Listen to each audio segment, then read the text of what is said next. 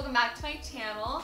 So today I am once again tackling one of those Pinterest photos that has been haunting me for multiple years, and I'm going to be recreating this photo that you guys have probably seen on your feed too, and I've also been sent it a few times by you guys.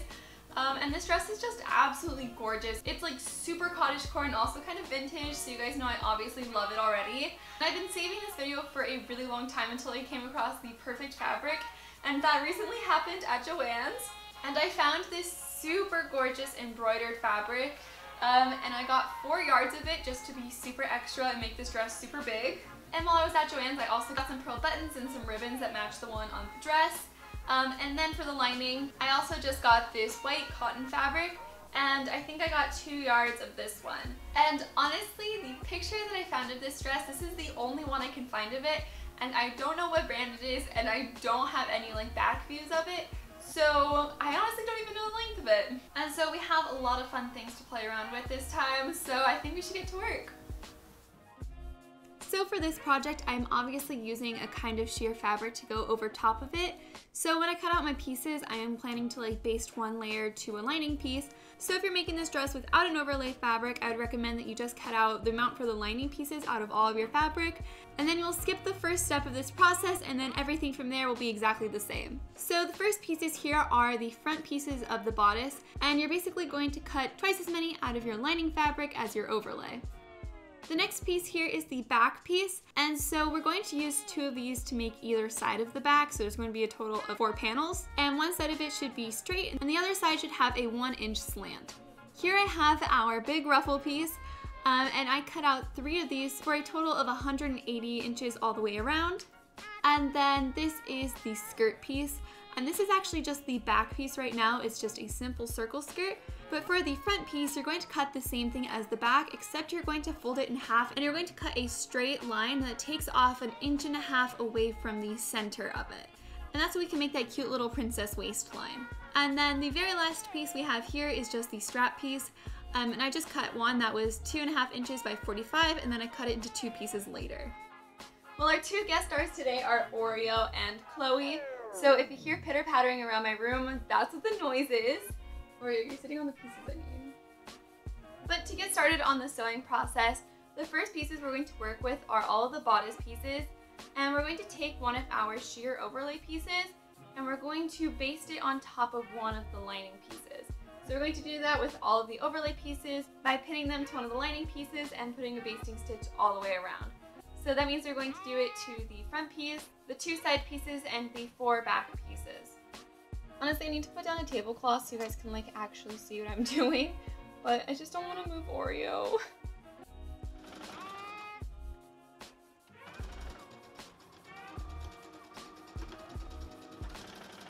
And now that all of these pieces have been basted, we're going to start assembling the bodice.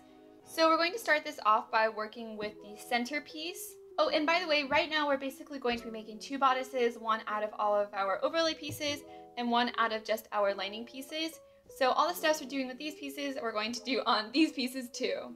But we're going to start off with the center piece, and then I'm going to take either of our side pieces and lay these out pretty side to pretty side and pin them together. And now I'm going to put this to the side for a minute, and we're going to work on all of the back pieces. And they all have one straight edge and one slanted edge. So I'm going to take 2 of these pieces and put their slanted edges together and pin them this way. And the smaller side goes towards the bottom and the larger side goes towards the top. And now we're going to bring the front in, and we're going to pin one of these pieces to either side. And now we're going to sew all of these seams.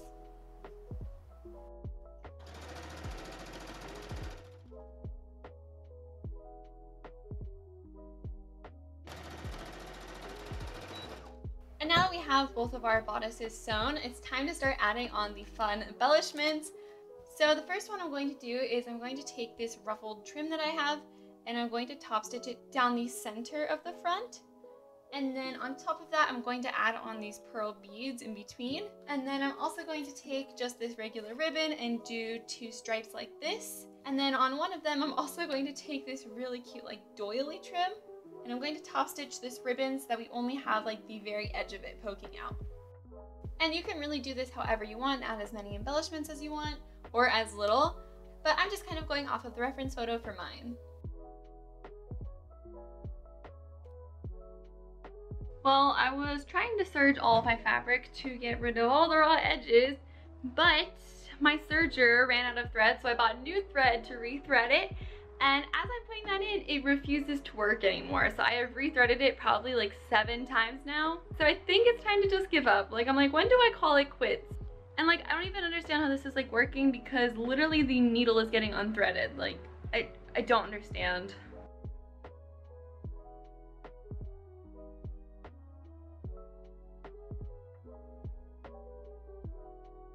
And now we're going to put the bodice to the side for just a minute, and I'm going to work with this long strap piece that we cut out, and all we're going to really do is fold it in half this way and sew it down all the way across, and then turn it right side out so that we have our finished strap pieces. And now that we have this long piece, I'm going to fold it in half and cut it into 2 equal pieces. And now we can bring our bodice back in, and I'm going to pin our straps right where the side piece connects to the center piece, and I'm going to pin these so that they are facing downwards. And then we're also going to pin the other side of the strap to somewhere on the back here, but to make sure that it's going to fit us comfortably, I'm first going to baste these ones here, try it on and pin it where I want, and then I'm going to come back and pin the back of these straps in the right spots. And once these strap pieces are all in place, we can bring in our lining bodice piece, and I'm going to lay these pieces pretty side to pretty side and pin them all together. And once that's all pinned, we're going to sew across the top edge.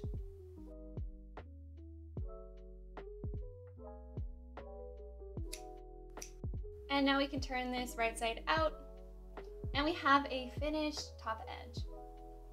So I just got back from the iron because I wanted to press down the top seam to make sure that it was all nice and flat before we do the next step.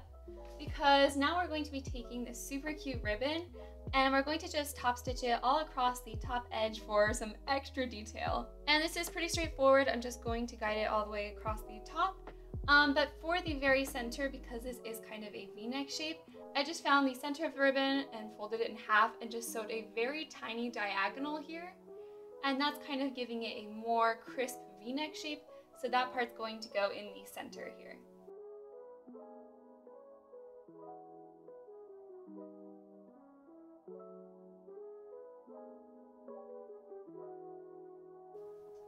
Alright, well that's all that we can pretty much do on the bodice for now, so it's time to finally work on the skirt.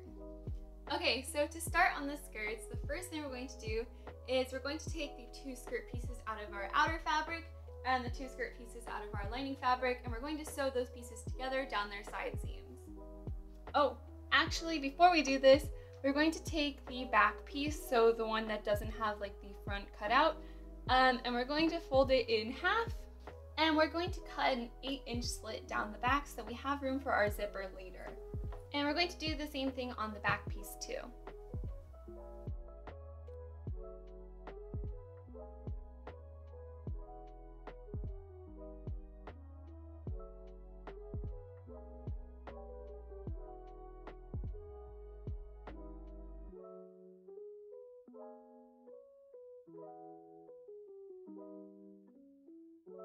And I'm also going to add a zigzag stitch down the raw edges to finish them up.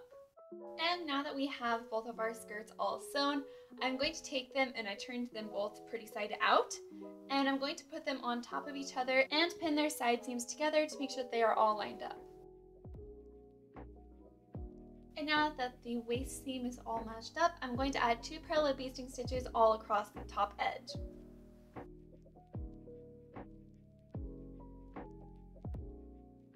And now we can finally start ruffling up the skirt. So I'm going to bring back in our bodice. And right now I'm only going to be attaching the skirt to our outer layer. So I'm going to lift the other one up and just pin it to this one. And I'm going to start this process off by matching up the little corner of the front to the diagonal on the front of the skirts, because that's going to be the most important piece to line up. And then I'm going to match up the backs together too first. And then I'm going to pull on 2 of our basting stitches on the same side of the fabric to finally start gathering it all up. And then I'm just going to space out my ruffles evenly and pin these pieces together.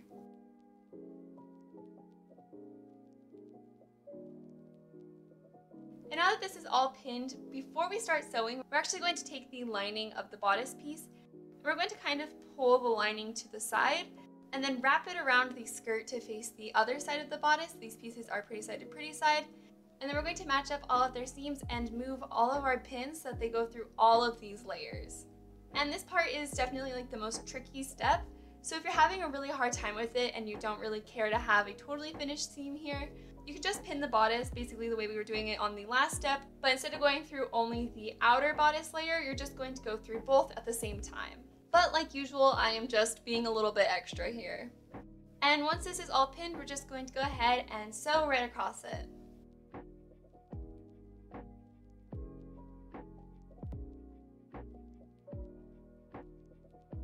And now we can turn this back right side out.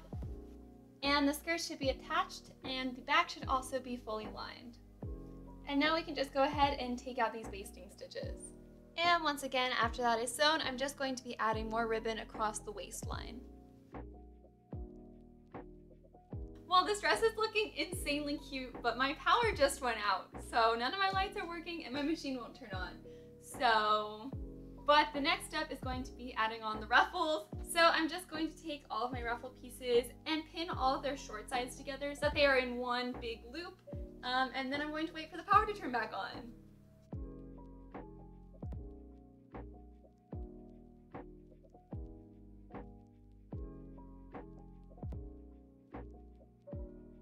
And the power's back. Now don't mind this slightly awkward view, but the next step is a little bit easier to do standing up because we basically want to take the giant loop that we just sewed and divide it into 4 equal sections. So I'm just going to stand it up like this and put a pin at the very top right here. And then I'm going to make my way to the other end, making sure to keep everything the way it's laying. And again, put a pin in it. And then I'm going to line up the 2 pins that we just put in. And then again, I'm going to mark out each end. And now we are going to have to put 2 parallel basting stitches across the top edge of this. But before we do that, because of the style that I want to do here, I'm actually going to fold over this edge for 1.5 inches. And then I'm going to add my basting stitches all the way across, about 1 inch away from the top edge here, because I want to leave like a cute little ruffle at the very top. And so I'm just going to make sure to keep this folded over all the way around, and I'm going to add my basting stitches starting and stopping at either of my side pins.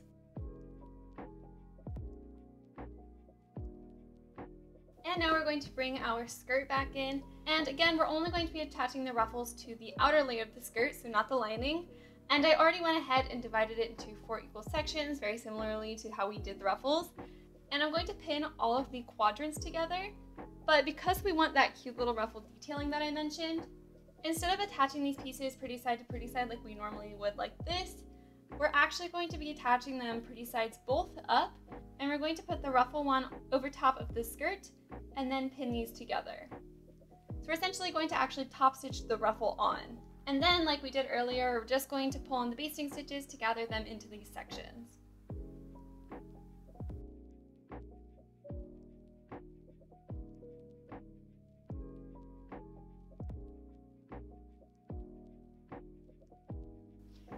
And now that it's all pinned, we can sew it about 1 inch away from the top of the ruffle edge.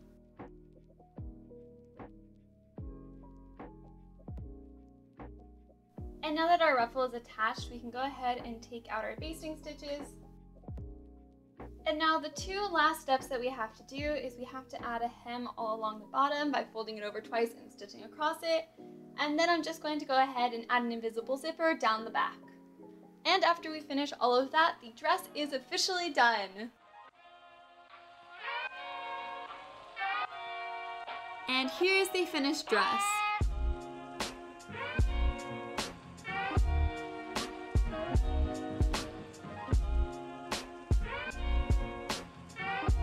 This is seriously like the cottagecore dress of my dreams. I am in love with how it turned out, and I felt like a little forest fairy prancing around in it. It's like the perfect combination between like cottagecore and princesscore, I think, which I guess is probably just fairy core. But it is insanely satisfying to like finally knock down those projects that have been like haunting you for like 6 months, and I honestly could not be happier with the result. I was also a little bit nervous doing this sort of waistline because I've never done one before, but I'm actually really happy with how it turned out, and it was surprisingly easy to do, and I think it just makes such a dreamy silhouette. I also wanted to mention, I know I've been really bad about updating my patterns, but I am going to be working on a pattern for this dress, so hopefully it'll be out before too long, but you can always check out my other patterns on my website right now. They're always linked in the description box. And if you make this dress for yourself, you can always tag me on Instagram. I love seeing your guys' creations. And other than that, I hope you have a good rest of your day, and I will see you next time.